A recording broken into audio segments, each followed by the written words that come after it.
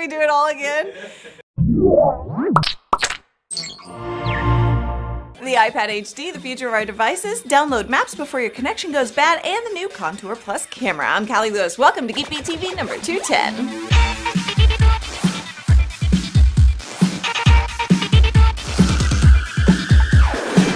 This episode of Geek Beat TV is brought to you by Audible.com.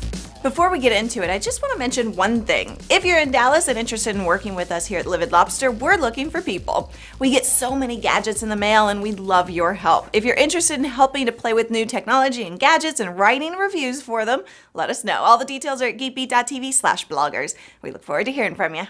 Lately, the creative community has been full of complaints because it seems Apple is moving away from their roots, designers and video editors. Final Cut 10, not exactly making the community happy. It's too basic and targeted at people who don't use it to make a living.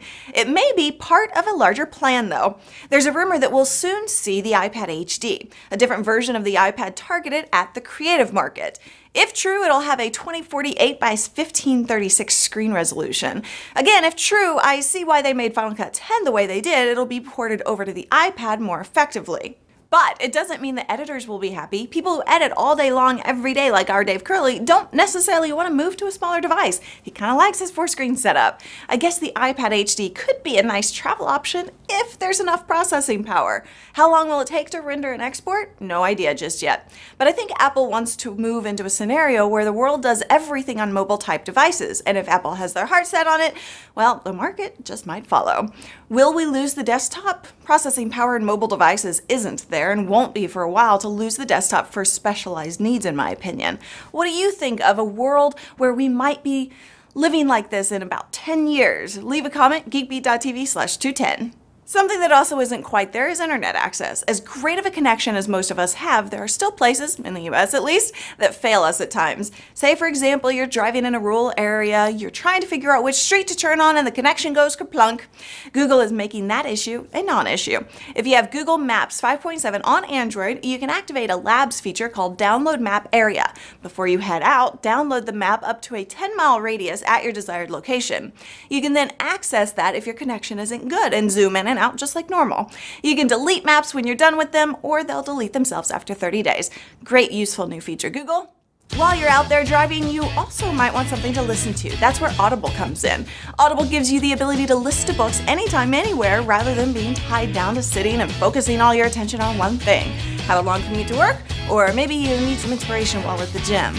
Audible books are perfect for that. @PhotoScott on Twitter suggests, when I stop talking, you'll know I'm dead.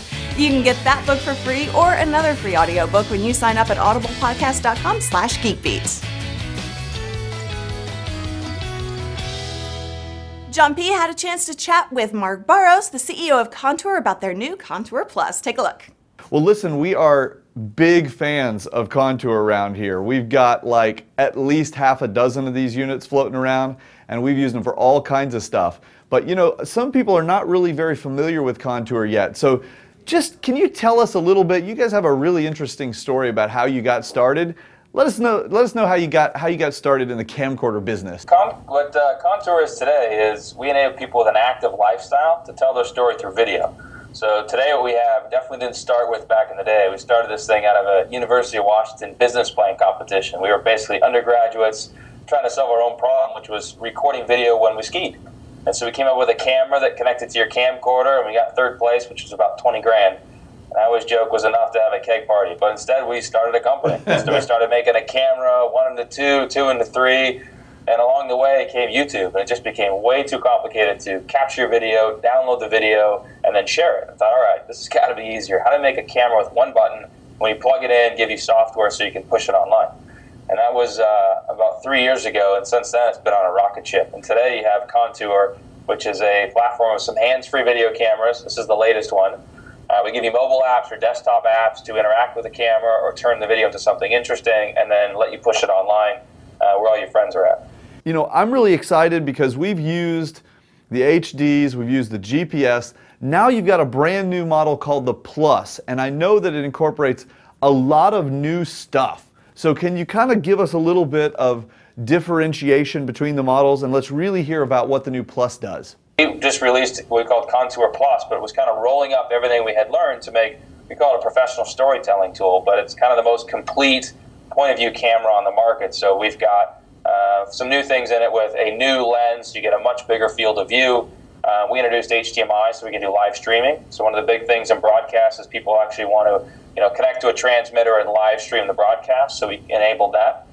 We did a bunch of small mechanical things, so we can do things like upside down video. Actually lets you record, rotate the whole image sensor upside down. We also included a audio jack, so on the bottom you can actually connect to a separate microphone. Oh, that's awesome. So we found a lot of customers wanted to use like audio on their helmets or audio separate. And then outside of that, it's got some of the famous things like GPS inside the camera. We introduced a higher grade receiver, so you get what's called 4 hertz, which gets you about GPS every 4 seconds.